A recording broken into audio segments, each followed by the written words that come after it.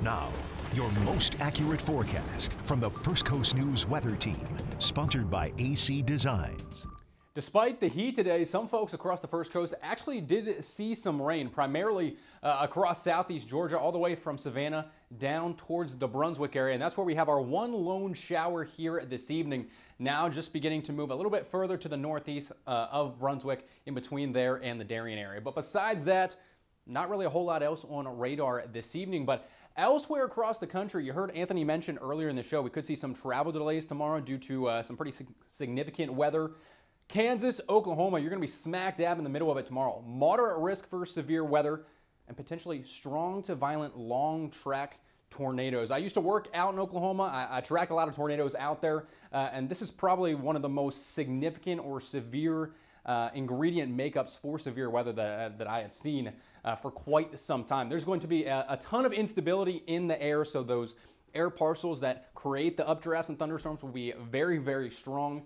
And I mean just the helicity, so the amount of rotation in the air and just how strong that rotation is pretty much just off the charts tomorrow. So just something to keep an eye on as we do head into the long weekend here. But here across the First Coast, not nearly as severe as that. We could see a few rain chances, especially by late tomorrow afternoon and even into the evening hours, as a very weak cold front slides its way down through Alabama and Georgia. Those storms get pushed out ahead of it and will drape their way across many of our southeast Georgia counties by the late afternoon. So 3 to 4 o'clock from Waycross to Folkston, all the way over to Brunswick.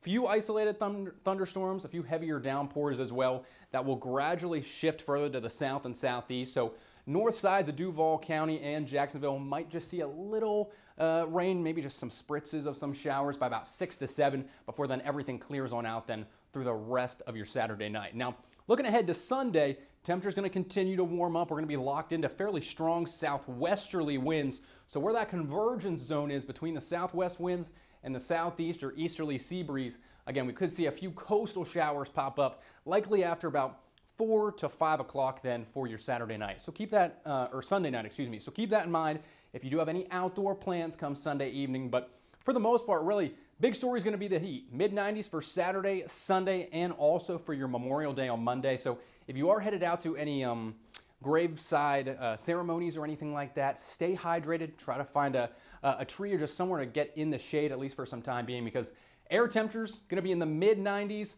Real field temperatures are going to be in the triple digits through the weekend and into your Memorial Day. So when are we finally going to see some relief? Well, that's going to come in the way of, yes, a cold front likely by next Tuesday. That'll bring us some more widespread scattered showers and storm chances through much of the day on Tuesday. Could even linger into early Wednesday morning. But really the biggest thing is going to be just the nice cool down.